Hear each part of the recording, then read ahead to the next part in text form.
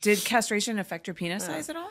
It did. So it shrunk about like over an inch, honestly. I used to be like 6.5, and now I'm like a solid 5. And do you care about that? I mean, I do, only because when a director's like more length, I'm like, go underneath because I cannot pull out anymore.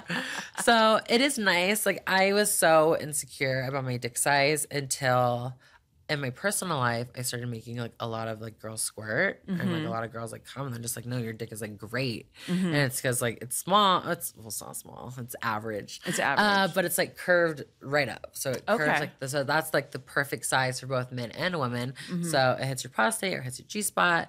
And so like in my personal life, when I started making people come, like I became more of a top throughout my porn career. That was when I was like, oh, actually it is a nice. Yeah. Well, I mean, I'm sure as you know, like so many men base their sense of masculinity around the size of their dick, you know, I mean, and constantly. Sorry, do you have a tissue? I used to. I feel like even before my transition, I feel like I was like a complete and utter bottom. Like I only liked dick. I was like never ever topped. And then like throughout my transition and throughout porn, I really like, I don't really bottom as much as anymore as I used to. And it's just a lot of work, honestly.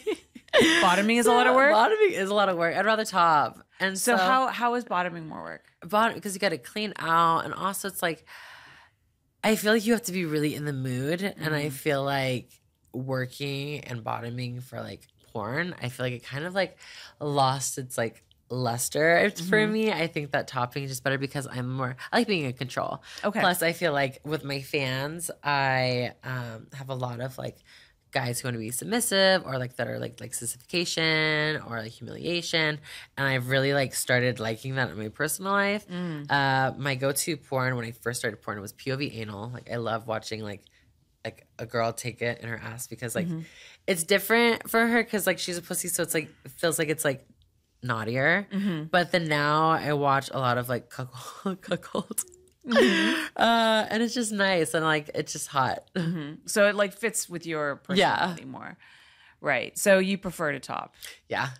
Do you bottom at all anymore, or do you get to choose? I bottom for like people that I like, and then also I don't know, I really have been loving getting strapped on like a girl. So April Olsen took my strap virginity 2 years ago on Jim Power set.